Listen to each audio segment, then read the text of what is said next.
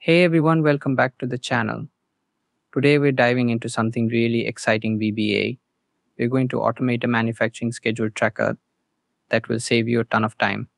Imagine this, all you have to do is enter a part number and the rest of the details will be filled in for you.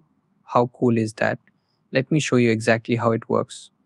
So we have a tracker where all the data is organized, and whenever you type in a part number in column B, the tracker automatically fills in details like the part name, material, size, and even the start and end dates with the corresponding times. It's super efficient and takes the manual work right out of the equation. Here's how it works in the code. When you type in a part number, the code checks if it's valid and matches one of the predefined part numbers, and if it does, it fills in the details. If it doesn't match, it just stays blank, no fuss. For example, let's say I type in a part number like 45389233741 into column B.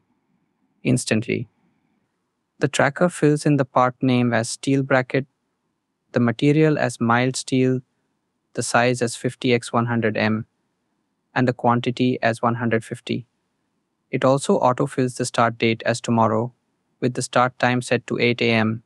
and the end time set to 8 p.m. It's like magic. But if I enter a part number that's not recognized, like 00000000000000, nothing happens. Those cells just stay empty.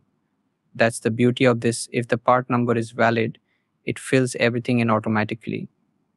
If not, it does nothing. It's that simple. So just enter the part number and all the rest of the details get filled in for you. It's a huge time saver and keeps things super organized. And that's all for today's video. I hope you guys found this helpful. If you want to practice along, grab the file from the description below. Don't forget to like, share, and subscribe for more VBA.